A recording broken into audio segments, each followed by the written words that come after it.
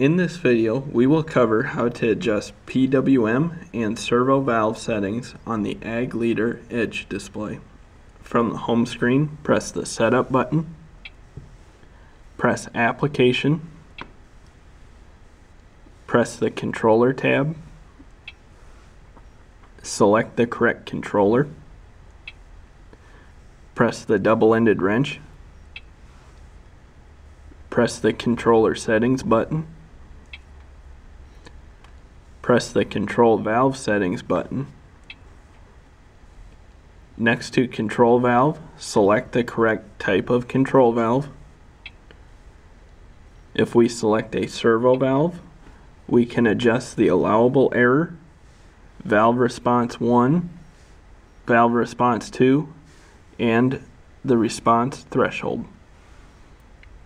If we are using a PWM valve,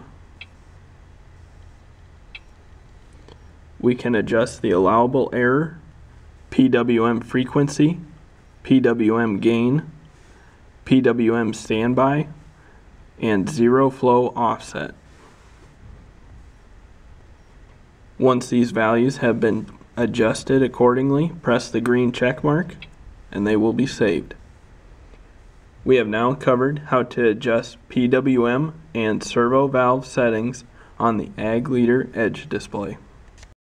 For more information on Ag Leader products, please refer to your local Ag Leader dealer, other tutorial videos on the Ag Leader YouTube channel, or the Ag Leader Knowledgebase at support.agleader.com.